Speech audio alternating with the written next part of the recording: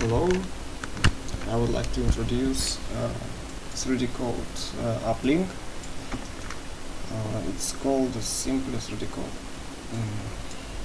So this is Exchange directory.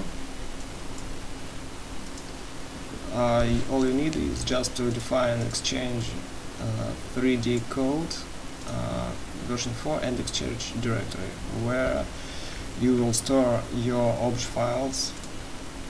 So just select the directory and switch off relative path and press accept. Okay, and next all you need is just to export objects,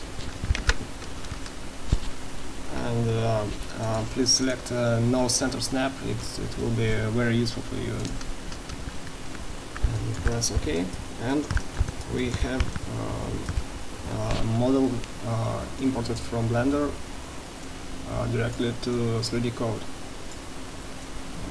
Okay, just make here. So you see here is materials on the model, which has some materials. I just can select this material or this material.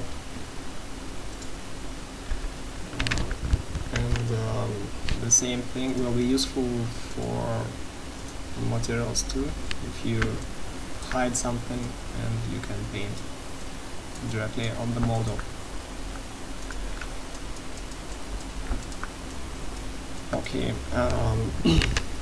Next you can make just select all other objects and export them to just press export objects and press merge and no center snap, and you can select texture if you need, and everything will be imported in the same way.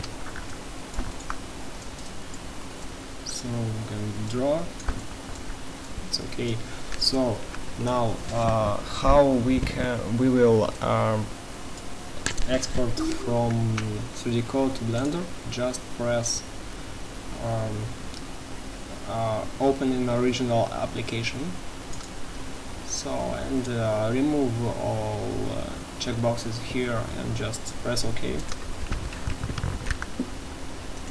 And all we need is just to press import scene. So entire scene will be imported from the 3DCoat. So if you change something, it will be imported. But textures will not be imported, so you need to export texture, export diffuse map, specular color, normal map, low poly, I guess. So just use it to export PSD files. Okay, next you can just export as voxels.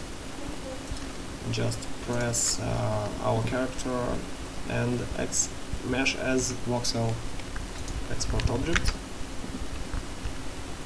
and all we can do now, we can just scale it and press surface mode and apply. So we have our character directly here. We can do some paintings, just some stuff. Okay, no, never mind. So next we can make export all other objects, or just separately only one, these two, for example. Yes, let's just apply, and they will be applied here. So export this object, and you will get this object. So for example, we did this sculpting, just example, and we can export it back, bring voxels back to the application.